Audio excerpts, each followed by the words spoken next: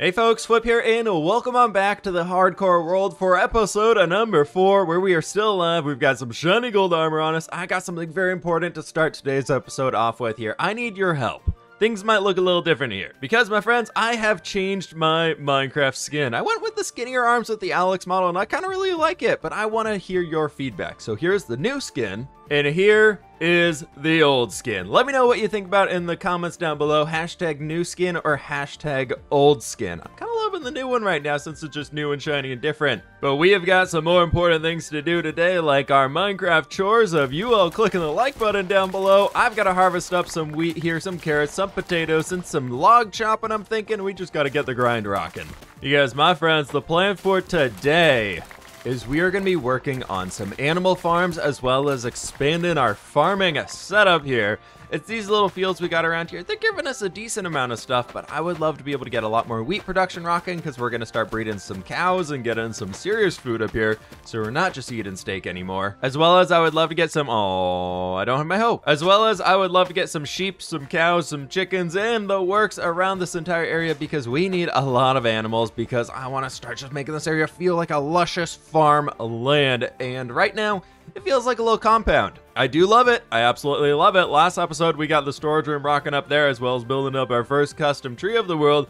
And it is all looking very, very cool. But there's so much more we can do out here. But as the start of all great Minecraft worlds, we have to chop many a large spruce tree. And gathering up a lot more sugar cane. I ended up doubling up the size of this one here, and we're going to be able to get so much stuff. Now, before we get to too much building over here, I think it's going to be pretty important for ourselves to actually collect the animals so we can start breeding them as we're going. So I think everything we need is carrots, we need some wheat, and we need some seeds, because carrots will get ourselves the piggies, this will get ourselves the sheep and the cows, and then this over here will get us the chickens. And I've got a few fences for ourselves, and it's going to be nighttime, so I'm going to do a little sleeping action here. This right here should do the trick. Now I just got to find some animals and convince them to jump inside of these pits. Okay, let's do it. Come on over here. You want to go to a new forever home? It's going to be great. There's going to be so much slop everywhere and carrots all over the place. All right, you two just follow me right up here. Yep. Oh, perfect. Okay, he has selected that hole for y'all. And there you go. Mega baby.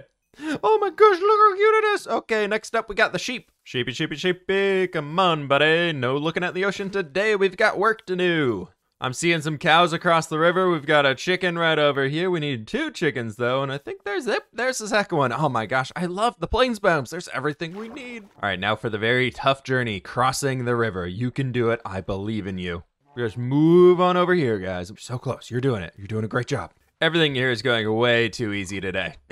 I'm scared for something to happen, and now I'm cursing myself. Okay, let's get you in here, buddy. With your friend. With your friend. Come on now. With your friend. There you go. Woo! Yay! Perfect. And make a baby. And a baby. We got 1 chicken in tow, and there's a second one right over here. The seabirds will be coming home with us. Come on in. You can figure it out. Up on the block. There you go. And just join your friend in there. Yeah. Yeah. Do it. Yes. Now you all live in here together. Now for the fun times is we have to figure out where we're putting these animal pens. I was originally thinking going around this area here, kind of attached to the barn. I don't want them to really be feeling like they're a part of this inside hamlet that we're creating. I wanted them to feel like they're on the outside, similar to how all of the fields that we're going to be having are on the outside here too. So I'm figuring the exit point that we have for the horses to get out of the stable, maybe we do them over here. But I think we could take a little bit of time to gather up some dirt and flatten this area out a bit more. I'm starting to get so many ideas for terraforming around this area as I'm just slowly sloping it out and making it look a little bit better for ourselves. But I'm thinking what we can have is we have the pathway coming out right here, right? And then we can have it just jutting right back up on this way. We can do the chickens along the edge of the wall right in here because they're not going to need a huge pen. So I'm thinking that'll probably lead us to the pathway. I'll be going somewhere right throughout here. And then we can have a larger field right over here where we can have all of our sheepies. And then maybe right back in here, we can have an even larger one where we can have all of the cows living in their own paddock. And then over off onto this side, we're going to have the pigs. And what I was thinking on top of that is we have this natural little divot right here where the land is all really recessed and creating these little bit of like the V shapes pointing to where we are right now. Some sort of a spring of water, natural water coming out of this way, and we're going to create a little bit of a river that's going to send its way all the way down here. Now, those are pretty ambitious ideas to get done, especially when we're still rocking on iron shovels that are basically depleted now at this point in time. And we've got a lot of work to do. So it's time for me. Yep, there goes the iron shovel. Now, a really cool feature about chickens inside of Minecraft is that they cannot jump over a trapdoor if the trapdoor is facing this way. So if the chicken is on this side of the block, basically where it's not connected to it, they cannot jump over the trapdoor. But if they're on this side, they can. So we can actually utilize that a little bit here to make it a bit easier to create a small wall around our chicken pen. We've got a little bit of an entrance right in here for us. We'll get some torches thrown on the outside. We're gonna have to come out here and make sure this whole area is safe to walk around in, but then we can start doing little things like this right in here, and that'll actually be a full wall for us. And then over in this point where things are a little bit taller, I'm thinking we can maybe do something right over in here. And then using a few more of these trapdoors for ourselves, we can finish off the wall right in there. So it's just got a lot of variety to it, a lot of stuff all over the place. Lastly, gonna strip all of these logs down so it blends in a little bit better with the surrounding area, since we've been doing that everywhere else or just been using the plain oak logs. But now I need to actually go get some, no, I do have them on me, plain oak logs. But what we do need is to get a rail up in here so we can get a little entrance into a chicken coop. We can get rid of that guy so that it'll stay up there totally fine. And then we're gonna be needing a few of these spruce slabs going right across here. And I, from here, wanna get some oak trapdoors, because we can throw them all the way around here and we can create a little bit of a super simple looking chicken coop. Right like that. And you know what? Now that I'm thinking about it, I think I might move this trapdoor to be in right here, and then we can move the rail over to the end. I think that would look a little bit better. And perfect. I love that. Oh, that's going to be so cool. Now we just got to get some chickens in here, and I don't think we want to put any sweet berries in. Something tells me the chickens are not going to be too intelligent when it comes to those. Everybody come on in. All the way in. There we go. Welcome in. All right, there you go. You can breed up again. Another one there for us. And we got 2 eggs, so let's see if these things work. And please tell me you cannot jump over. I'm going to hold some seeds over here, and can you all get to me? Nope. Cool. Still works. Great. Fantastic. Oh, the baby chicken's in the chicken coop. Look. Oh my gosh, he's actually using it. Oh, we caught it on camera. Somebody used the chicken coop once in this point in time. The build was worth it. Next up, I'm thinking we tackle the cattle pen, since it's gonna be a bit on the larger side. And for this one, I was thinking we can go with just using a stone wall stretching around this entire area, because I think that'll make a lot more sense. Bringing the wall out to here, then doing a harsh corner where we're actually gonna be having the entrance. And then I'm thinking we can start to curve this guy going around a little bit further. I wanna make sure the cows have a lot of space to themselves, and we can breed up a absolutely massive amount eventually, and it won't cause any lag because they're just stuck in the entity cramming, living inside of the same block. We'll come back over and detail this section out a little later on, but for now, let's just make it so it's actually a wall that nobody can get inside of or out of. That would be very important. Now for the front of this one, I do want to copy a little bit about what we did on the front entrance into our village and make this just a tad bit smaller, I'm thinking, and more on the simple side.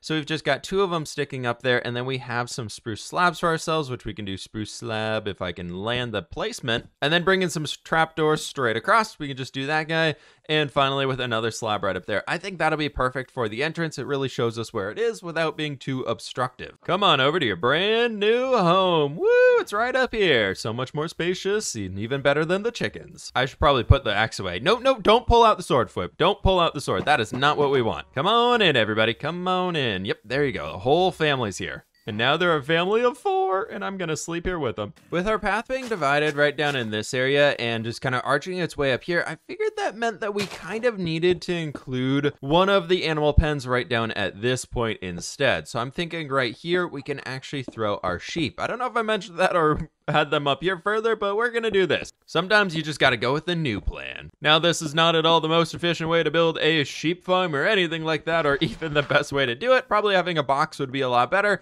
but I like making him look super natural. We just have this small pen. I'm realistically not gonna have many sheep, and if I do have a lot of sheep, I should really be building some auto sheep farms for them. The reason being is I don't want to be walking around and just seeing cobblestone walls everywhere. I want this to actually feel like we can see in and check on how the animals are doing, and more importantly, if there's any creepers on the other side without actually having to jump inside of the pen. So, you know, that's probably pretty important for us. These guys are ready to go. Time to grab the sheep, which I did come down here and breed up one more time. So we've got 4 of them. Ooh, 4 sheepies. Come on in, my children. Come on in. All the way inside. There you go. Now stay here forever. Now that we've got the sheep set up over here, however, I'm thinking we can just extend an area off of that and actually incorporate that into being the pig pen.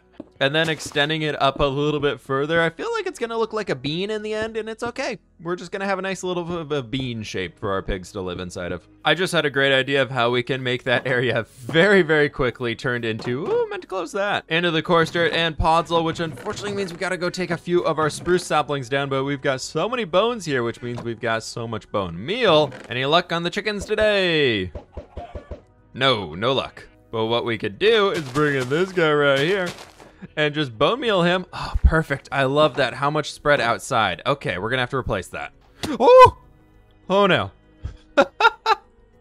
Did not mean to do that. And that, my friends, is why you double dirt. There we go. Something more like this should be absolutely awesome. Feeling much more like a pigsty now, incorporating a lot of just the regular dirt in here too, since I feel like that hopefully won't be turning back into grass, or if it does, I don't think these guys can spread that far. It should be okay. Now for the final migration of farm animals into their pen, we can move the pigs on over. Welcome home, my buddies. I added this barrel over here where I think I'm gonna keep a stack of seeds, a bunch of wheat, and some carrots in there, so any breeding that we need to do, we can just get it right from this point here. What I'm gonna do next though is texturize all of these walls up where we have the cobblestone right now, and see if I can't mess around with detailing these sections out a little bit further. I made a small trip over to the jungle to get some cocoa beans for ourselves so we can start dyeing some of the sheep brown and get some more wool rocking, so we'll be back for these guys here soon, because I think our easiest way to hide torches is probably going to be underneath brown carpet for now. As you can see, I've got the wall texturized going all the way around this thing.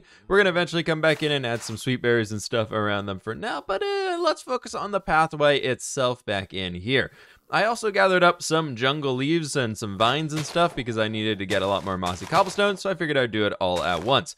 But I was thinking we could bring these lower portions back over in here, and then maybe do a little berry action right over in that guy, and we could start bringing in some jungle leaves. I think this will make it completely mob safe back in these areas, and I believe sweet berry bushes stop mob spawning. We'll have to figure that out as we go. But I also grabbed a few ferns accidentally while I was just going crazy, breaking the vines, breaking the leaves and all that stuff, and I thought just a corner red leg in there like that could be very, very cool. Next up, however, I figured we could run around and breed up all of the animals. The chickens have been going crazy back here. We've got a bunch of them. We actually have quite a few eggs now, which has already hatched one of them, and only one of them. While texturizing everything, the pigs did briefly escape, so I think I've already bred them up. Yeah, it looks like I have. Okay, you guys just keep chilling. Hey cows, how we doing, boys? What's going on? How's it going in here? Let's get some cow breeding action on here. Yeah, perfect. There we go. The herd size is growing. I think they need a tree in there. I think they need a tree. That's such a big place to not have a tree, so I think we're gonna build a tree in there. And lastly, but definitely not least, hey sheepies, what's going on back here? How's it going, boys? There we go. We've got 6 sheep now. That's actually pretty good. What I think we can do is maybe take 2 of them, now that we have 6, and dye them brown. Reason being is whenever we breed the brown sheeps together, we'll get more brown sheep, which would be awesome. How did you get out here? Let's jump this wall. See, look, they can come in this way. It's perfect. Now I went to go make some coarse dirt so we could start decorating this pathway out a little bit better here, and found out that we have no more gravel. All of the gravel that I had I actually used to decorate the walls here with everything. We were running very low on resources. We got 56 torches on us. We got an almost dead iron shovel, but we can use our torches to help harvest up all of the gravel so we don't get any flint. And I'm thinking it's time to go down to the mines and do a little bit of strip mining. Maybe find some more diamonds. Was that? No, that was andesite. I thought I was gravel. Last time we went a good distance over that way, so let's turn right back around and head off here. Oh, and we are right into a cave. Ooh, I see some gold ore though. Anything else in here? We're at the very end of the cave, so that's good for our safety levels. And what are we gonna get all the way up here? We got some water, even better. Not seeing any mobs quite yet, but there is an abandoned mine shaft right over there, which is a wee bit scary, and a very large, massive cave above us. All right, I'm gonna block up this water, and then that's probably gonna unleash the hordes on us, right? Yeah. Nothing right over here, just the mine shaft itself and any chests or any spider spawners. We have a shield. I am safe. There is some... Ooh, there's a lot of good stuff in here. All the gravel we could ever need. Oh, we found some diamonds. Oh, yes, yes, yes, yes, yes. We don't have Fortune 3 quite yet, but we can at least pick those up for now because our pickaxe is getting a little low. It's very worrisome that there's no mob spawning down here anywhere nearby us, so I'm kind of terrified of that. I'm just waiting to find a giant pocket of them everywhere here soon. Oh, now I'm hearing spiders. And we got a lava lake down here, which is guarding that end, so that's good. We got some redstone right over there. I think we are safe to grab these diamonds. Let's see, we've got 1. We've got 2, 3. Ooh. Hey, you know what? It was only a skeleton, so that's good. I didn't even hear his footsteps coming down this way. Normally you hear the little clanky bits of a skelly. There we go. 4 more diamonds for ourselves. We've got some coal that I can gather up here super fast. I would love to be able to at least explore these ways just a bit further. Oh, there's a lot of stuff. There's a lot of stuff. Follow me this way, Skelly. I don't want to fight you and a spider. I think one of my favorite and least favorite parts of mining is that you never know what you're going to get. You can walk around a corner and you can find a cave. You can expect to do some strip mining and find this crazy cave. You can find all the mobs you could ever need in the entire world. And it's just terrifying. No matter what you're doing in hardcore, it's just always scary. I feel like season 1 of hardcore, I was way more brave. This time around, I'm like, God, I have to stay alive, have to stay alive. The reason I did come here, however, was to gather a bunch of gravel, so I should probably try and get this so we at least have some success in our mining mission. I do love the torch trick for getting rid of any falling object. It is so nice. Well, we're 4 diamonds richer. We've found some brown mushrooms for ourselves, and we got a lot of coal out of that little cave system there. I'm thinking it's time to go back to doing the strip mining, though. Just for my own sanity levels, let's just do this and see what we can find out here. I think for now, hey, look, some redstone. This might be a little bit just simpler. We are so close to level 30, and as soon as we have any sort of diamond armor, protection enchantments, all that type of stuff, it is going to be so much easier to run around in these caves because we have room for error. Right now, we don't have the ability to risk too much because we can go down so easily. I'm not that great at combat in this game, so the minute I get stuck in with some skeletons or anything of that sorts, I'm usually taking some amount of damage. Normally, I hate coming across gravel like this, and no, that's a ravine. Okay, maybe we're not going to go up there. Yeah, that's a big ol' spooky ravine right there. Well, I'm almost out of torches. My diamond pickaxe is almost broken here, and that ravine is looking very terrifying. I'm hearing lots of zombie sounds and things like that around us, so I don't know how much we're actually going to be doing in here. Yeah, I don't think I'm ready for that one here today. Let's go hang out with our peaceful farm animals again. Until we get over to the Mushroom Island and start building over there and doing some underground work there, I think I'm mostly going to be just living above ground. Above ground is very peaceful. I'll plant all these mushrooms down here so they can start growing and spreading all over the place because we're going to need those for potions of weakness later on. So that was actually an awesome find, but we got a good amount of stuff. We can make a whole stack of coarse dirt with that half stack of gravel that we got. And it is time to work on our pathways a little bit more. With the big time upgrade coming in here of the diamond shovel. Oh, feels good. Feels good. A shiny diamond on a stick here. Moving on from the pathway, I went and gathered up a bunch of birch leaves as well as a little bit more granite over here, and I've been working on detailing out a few trees and, well, building a few trees, and I got this first design over here that I kind of love. It's really unique. I love using the walls where we can in place of being a trunk for having some skinnier trees and stuff like that inside of our Minecraft world. And it's been really interesting trying to make something over here that I feel like I can actually increase the size on, and it's okay. Oh, goodbye, leaf. And I'm not too worried about it feeling like it's just gonna be out of place or just off. Just gonna be doing the 2 for now because I'm kind of down to just a stack of the leaves left, so we gotta be very careful on these, but I think in the end, like a third one right over here could be pretty cool as well.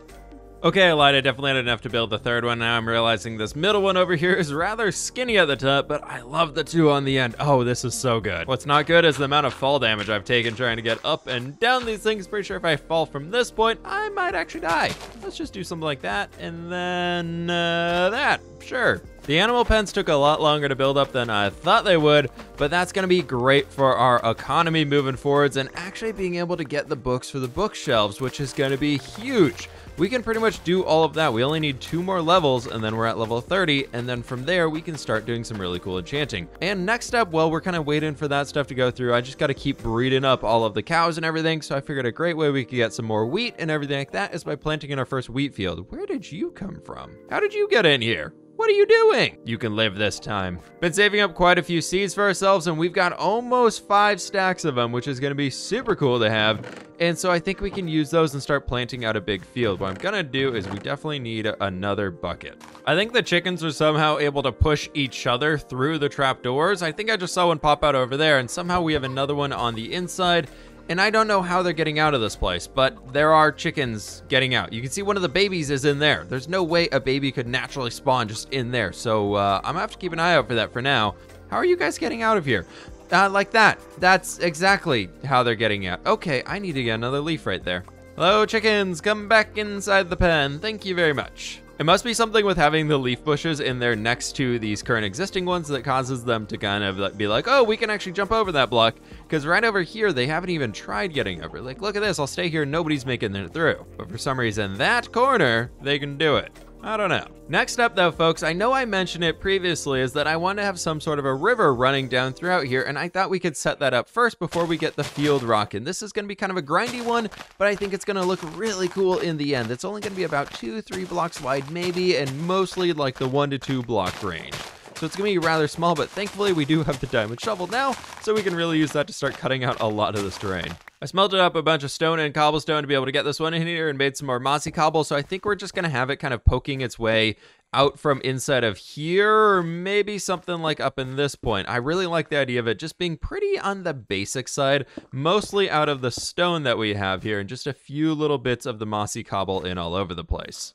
What might be best is if we actually just bring this area down a little bit. It doesn't have to have that extreme slope coming right outside of the pond. It's already gonna have that 1 block drop when we just have it coming out of there, so that could be all good. And that should be good for the front starting point. It's gonna come all the way down here, where for now, let's create a little bit of an infinite water source. I wanna make this look like it's flowing, but still more on the infinite side, just so it's not something that we have to worry about stopping or things like that. And we got it going right throughout here. We can skinny it up just a touch. I don't want this to be crazy big and obtrusive, just a little bit of like a streak of blue coming throughout this entire area. Very much following the natural curve that already exists in the Minecraft landscape around us, we're gonna be able to create something very cool here, and I need to chop all of those fences down. Those will be useful to have for us later. But it gets us down to this flattened out point, which is going to be beautiful coming right throughout there. Then we have all of our farmland. And where do we go from here? Well, we have this weird little pit here in the center, which goes into all these big spooky caves, which I don't want to explore. But I think the natural cause is that it would go as quickly as it can towards the ocean. So maybe we have it somehow flowing out into this little bit of a marshy pond section, which, using a little bit of dirt to plot out the pathway for ourselves, could be something more like this. Yeah, we get a nice little S-curve coming down here. We'll fill in that pond there eventually in place of a field or something like that, but I think this could be a good start for a little custom river network we could have around the area. I'm digging this, folks. I'm digging it. It's looking really cool now, and I think it's about the time that we can bring all the water in and just see what it looks like as a starter test point. There we go, all the way down to the ocean now. It's not too big, as I mentioned. I want it to be rather small, but this is looking really good. Now, I'm just envisioning coarse dirt, podzol, and some path blocks going all the way along the edges of it, and it's just going to be so cool. Maybe a small bridge jumping across of it, but now, my friends, we've got to plan out where some pathways are going to be going, and probably first eat some bread. It is wheat field time, so we've got to figure out where we're going to be putting our first one of these guys, which I'm super excited for because this is always such a cool point to do. I'm not going to border these fields at all. I just want them to be giant fields that are kind of roaming all over the place, big old patches of wheat that we're going to make it. Since we have so many walls and things around our village, our animal pens and everything like that, I think if we did walls around the fields too, it'd be a bit too much. So let's save some resources and just say forget it. Again, using some dirt here as some rough ideas for where our pathways are going to be going. I'm thinking we have these two stretching all the way down and meeting up somewhere here in this general point. We can figure it out and fix it up as we go. But what that means for us over here is, one, I need a hoe, and two, this entire segment from right down throughout here, and I'm thinking a little bit down below this edge, maybe to like, I want to keep this one flat for now so we don't have to worry about anything walking over the top of it. And I'm probably going to need a second hoe. But this entire raised up platform I think could be really cool as a bit of a wheat field, and then we'll dip a little bit down here along the river's edge too. First hoe just died on us here, unfortunately, and we are about halfway done tilling out the field, and as you can tell, it's gonna be a big one. This here should about do it for the size of the field. It's pretty big. I don't think I have enough wheat seeds to fill this entire thing, but we'll see how far we can get on it. Wasn't quite as big as I expected it to be. We actually have 50 wheat seeds left to go for ourselves. And I was thinking with this little bit of sugarcane I had on hand, we could bring that over here and start decorating the edge of the river just a touch and have this stuff start growing up. I'll come back in with some string and things eventually when we have a good amount of it. Right now I just have 10, but we can stop these from growing too tall because sometimes I love to just have the sugarcane sitting at 1 tall or 2 tall instead of going all the way up to being the 3 tall. It can just look a little spammy at that point. Watching the wheat fields grow up is both one of the most boring things to do and also one of the coolest looking things inside of Minecraft. I wish there was a way to lock the stages in so you had some full grown and some all the way down at just the seedlings themselves, because it looks so cool. But oh my gosh, I've been sitting here for quite a while waiting for those to go up. You can see we're up at level 30 now.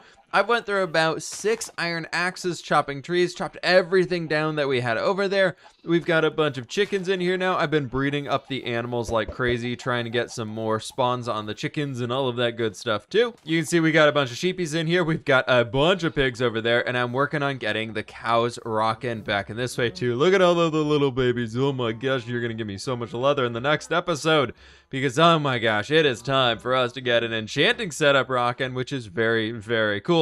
But my friends, we have done so much work today on all of this stuff in here, and I think that is going to have to be the point where we call it for today's episode. Thank you all so very much for the support on this series so far. You all are insane. We are still flying towards 500,000 subscribers. It's been absolutely absurd these last few days. By the time this video goes out, we might be really, really close to it. We've been getting like over 1,000 subs per day, which is crazy.